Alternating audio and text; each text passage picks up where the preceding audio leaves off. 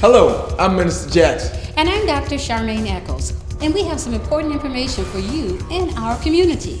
We would like to congratulate all of our Tot Spot graduates who have graduated from the Tot Spot and are now in Kids Blast.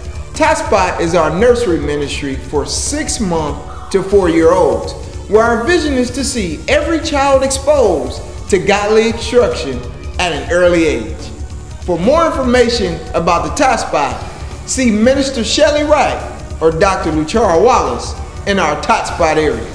A big thank you goes out to all of our seniors, 70 and above, for making our senior luncheon an exciting and awesome event. There was lots of fun, food, and fellowship. Stay tuned for Senior Sunday coming in November, where we all get together to celebrate our seniors. More information is to come.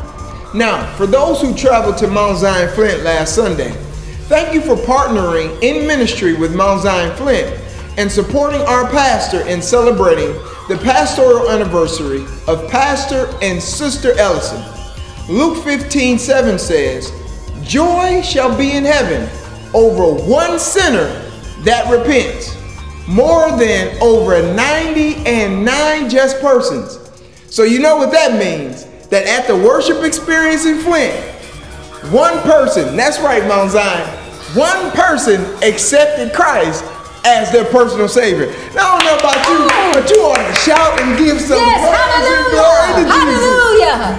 Coming Tuesday, October 13th at 7:30 a.m. at Mount Zion, that's right, it's the Northside Ministerial Alliance 18th Annual Community Prayer Breakfast.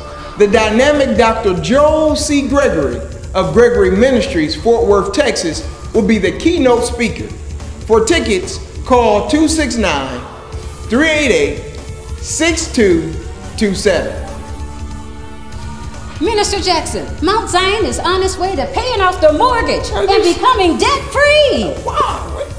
Thank you, Mount Zion, for your giving last Sunday. Because you gave over $8,000 last Sunday, we are another step closer to becoming mortgage-free. $8,000. Let's celebrate. Hallelujah. Hallelujah. Thank you, Jesus.